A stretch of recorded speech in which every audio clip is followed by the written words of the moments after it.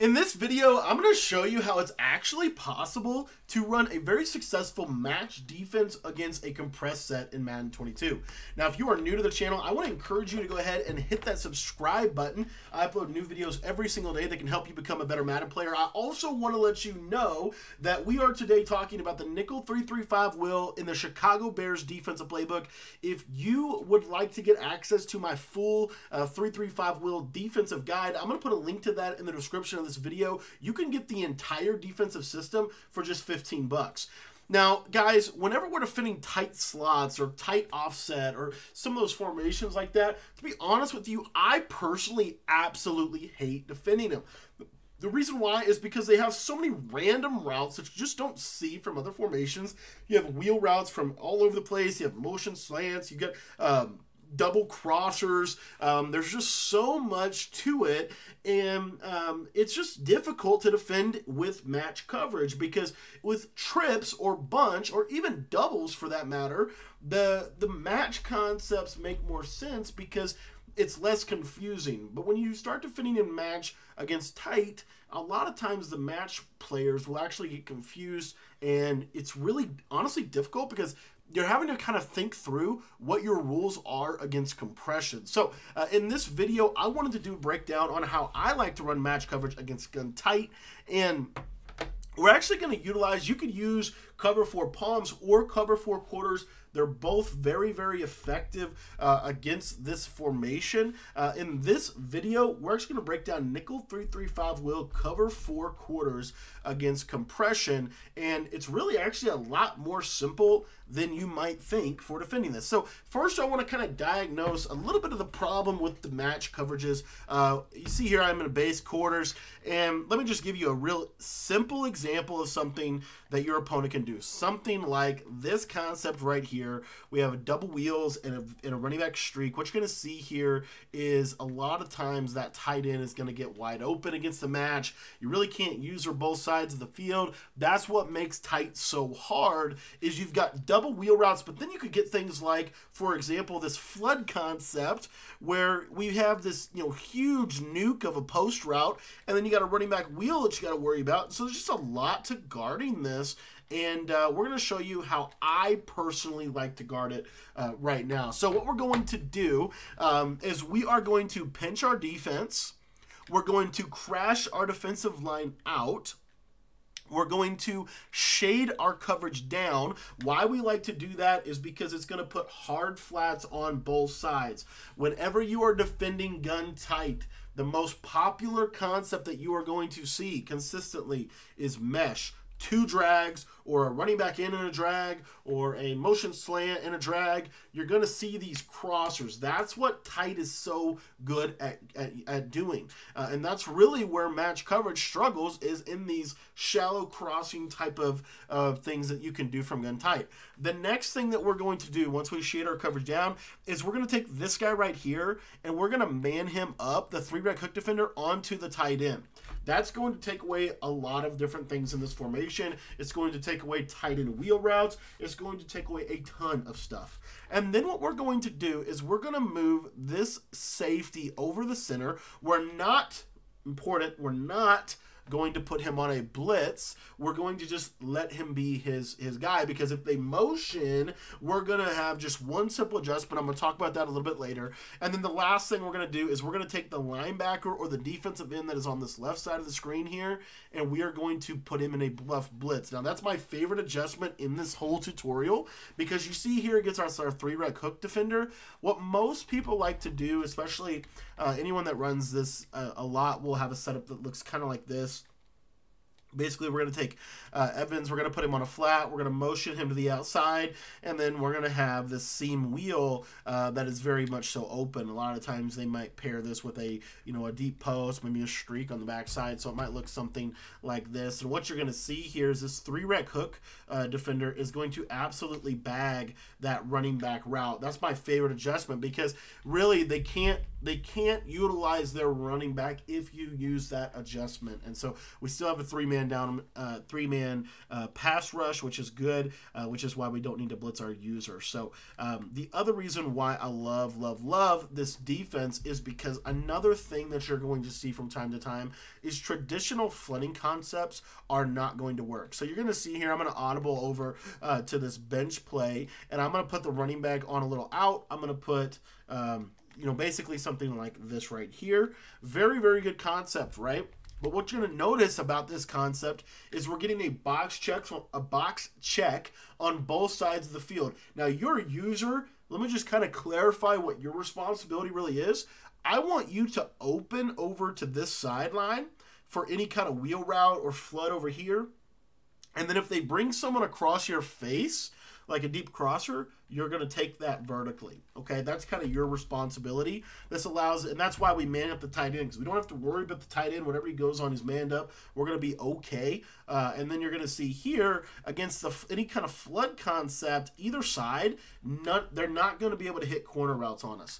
So really the only thing that they can consistently hit in this offense is a deep crossing route. And so that's where we're going to talk about this next play that I like to talk about. This is the post wheel.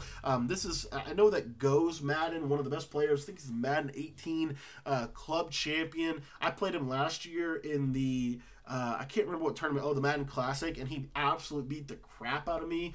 He wasn't running this. He was actually running something else. But this year, he's famous for running this formation, and he runs it really, really well. He's got taken a lot of really deep runs in tournaments with this. And so, anyways, the reason I'm bringing that up is this is one of his favorite plays, and he runs this out of the Bengals playbook because of this play right here, post wheel drag. Now, what we're going to do in this example, you're going to see here, we're just going to kind of set it up like this.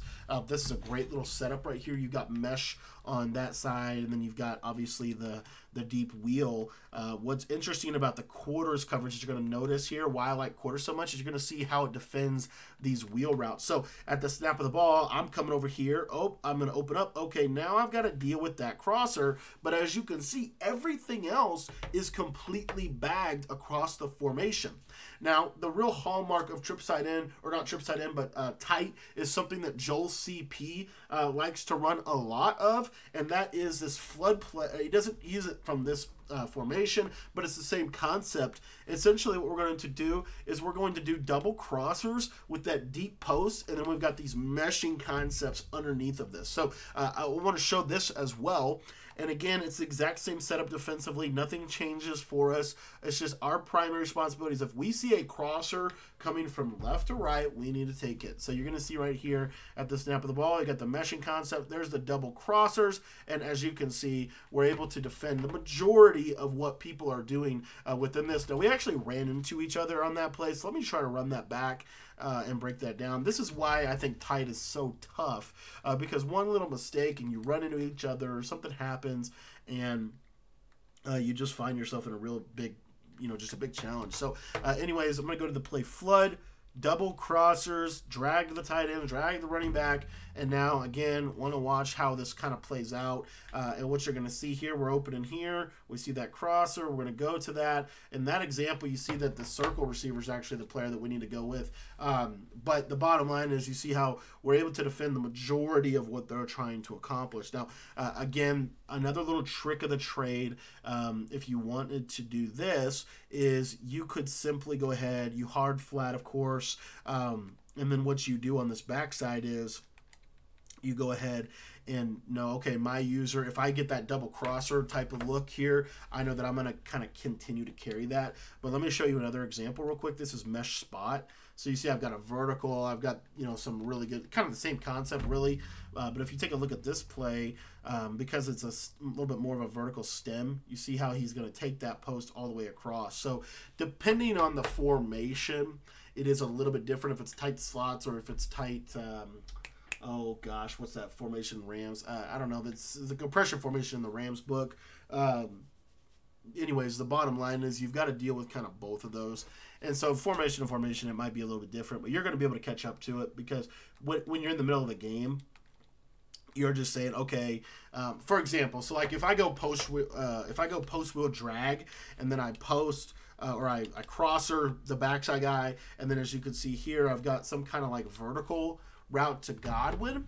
Now, you know, it's a little, again, it's just a little bit more of a deal, but you're opening here, you see OP's, see that right there, see that flip off? So that's what you've got to kind of look for. And to be honest, you know, really, if you think about it, because circle, because you have the tight end manned up, if circle comes on a crossing route from deep, from the right side to the left side, it's a little bit more natural for you to use that anyway. So again, one more thing that I want to showcase on this, if you wanted to, you could use this guy. You could either one of these inside quarters is typically who I like to use her on this. The reason I like this is because I've got that tight end manned up, right? That crosser on the right side, for the most part, as long as if he's on a crosser, it's a little bit different than if he's on a post. So you'll see again, like right in this example, this is a great example of what I'm talking about. You know, they might even motion Godwin to the left. Well, that changes everything. If they motion him to the right, then now what we want to do is we say, oh, well, we're going to get off of this guy and we're going to get back onto this guy. Very simple little adjustment, but you'll notice how much this changes, because you'll see when they go to trips, now it's 100% you've got to take that crosser from the weak or strong side to the weak side. It's generally like that anyway. Strong side to weak side crosser. It's just, you know, the other thing you could do out of this, if you wanted it to be a little bit more kind of explanatory, you could just man up circle and then man up the tight end. So you see it looks like this. Now you've got the now you have that matching backside. Now any crosser from that side coming across is now your responsibility. So let me show you kind of what I'm talking about. So you get something like this. Notice that if you shade inside, for the most part, that crosser will get taken, and then you're just coming over here and kind of closing off on it. But I'll tell you right now, this is a pretty decent compression defense. You just have to pay attention a little bit to that right of screen player. Typically from my experience, they're going to have to hot route that crossing route. If you see circle on a crossing route, important distinction. So that what you're going to see here is it's a very clear crossing route from the beginning, because why he takes this inside step. See how he takes that inside step right there? At that point, I know I got to go to that crosser, okay? If he goes directly straight, that means he's either on a corner, a streak, or a post. So I'll show you what I'm talking about in that regard. We're going to go to mesh spot. And then you're going to get, you know, this look basically like so. And what you're going to see now is shade yard coverage down. We've got the man assignment on the tight end, and then we've got the 3-reg hook on that defensive end. Now, if you watch here, I open he's going vertical. So now I need to take this, and as you see, the entire rest of that concept is bagged. So it really is kind of one of those things. You have to pay attention a little bit with your user to know which crosser to take. But for the most part, if you can handle this concept that I'm breaking down right now, everything else from this formation is going to be very difficult to run. The 4 verticals concept really doesn't work. Let me show you real quick another play that people like to use out of this. This is a bomb out of the flood. This is a great defense for this bomb play. This is a play that a lot of people like to use right now.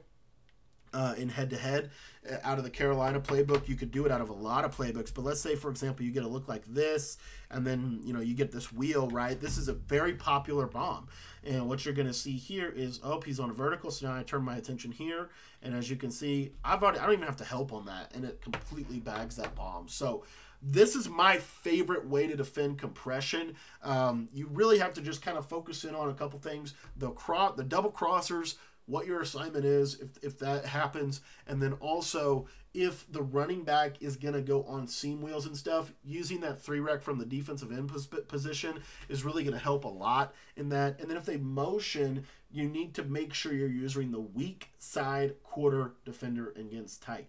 So in this example, the weak side is to the right, but if they motion anybody from the left to right, then I need to switch sides with my defender and take that accordingly.